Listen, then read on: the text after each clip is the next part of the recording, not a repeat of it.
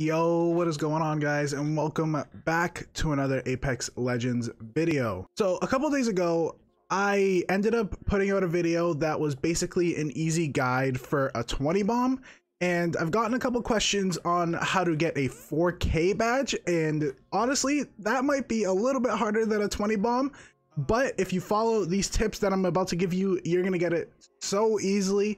It can be really easy as soon as you know what you're doing and you just really just go out there and you don't really try for it, but you have it in the back of your mind. You'll definitely end up getting it way easier than just actually trying for it. And one of the few tips that I have right now, for the first tip, honestly, just land in mid-tier areas. You're not going to want to land hot because then you're not really going to have anyone really with a whole bunch of shields and stuff. Shields are going to be your biggest thing for damage, and if you just land hot and you kill everyone off spawn, you can get 10 kills, but if everyone has no shield, no gun or anything, you're only going to have 1,000 damage by the end of those 10 kills. So you're really not going to be able to do much when half the lobby is dead. You ended up killing them and now you only have 1,000 damage and 10 kills, and now there's only half the teams left and you're just sitting there basically. You really just messed yourself up. You're gonna kind of have to get lucky with these games. Hopefully not everyone's dying. Hopefully when you fight people, they have better shields, but this really is sort of just like a luck game. Luck 4K badge, it's just really all about how the game just plays out. You can get really lucky, or you're just gonna get super unlucky and you're just gonna have to go into the next game. But don't be discouraged by it because eventually you are going to get it if you just follow these tips.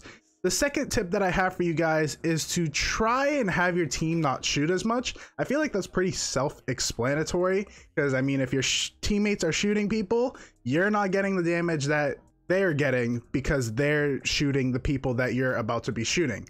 So obviously, if you have a team, it's going to be a lot easier. Just have them not shoot as many people, have them help out whenever they can, but you're going to want to get the majority of the damage because that's what you're going to have to do to get a 4K badge. I've only gotten my fair share of 4K badges. I've gotten like 3 or 4, and I've gotten them all basically playing solo. I've gotten them all basically playing solo because when I have random teammates, they're not as good. So I'm usually just ahead of them and I just get basically all the damage that I can. And then that's how I end up getting my 4K badges that I usually get on the characters that I have. So that tip is pretty self-explanatory. I mean, it's just simple. Don't have your teammates shoot, you'll get more damage.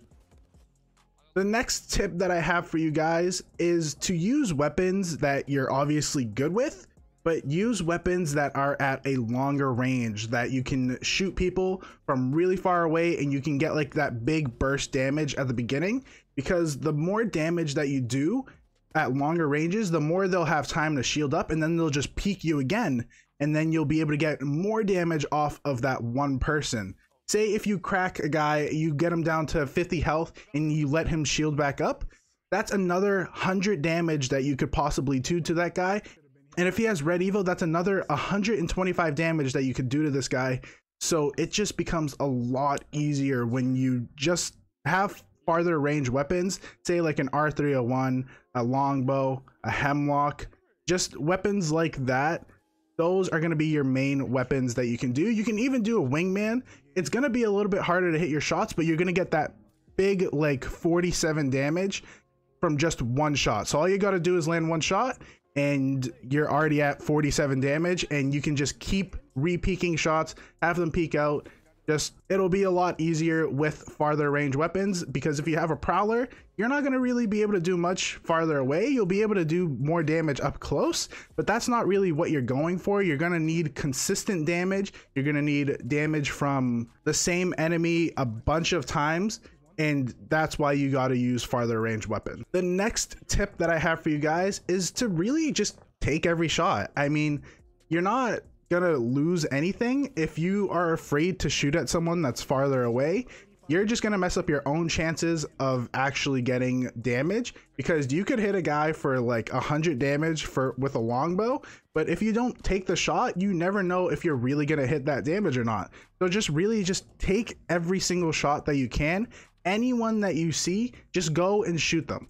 Like, it doesn't matter if there's a bunch of people around, just go shoot them and you're gonna get at least some damage off. And if anything, they will push you, and instead of the other team, you'll be able to get that damage and the other team will slowly be coming in. You got to be kind of good with third parties. You got to shoot fast, loot fast, make sure that you're going to stay alive, because if you're just going really slow, this 4K damage badge is going to be probably really tough. It already is kind of tough, but you just got to try and loot faster and just try and fight that third party off like really quickly, because every single team that you fight is going to be a bunch of damage. You could get a whole lot of damage from just one team if you play it right, but you don't want fights to last forever, because then you're just going to get pushed from behind and then it's going to become more of a problem. And then the last tip that I really have for this, and it is probably one of the biggest ones, it is the biggest free damage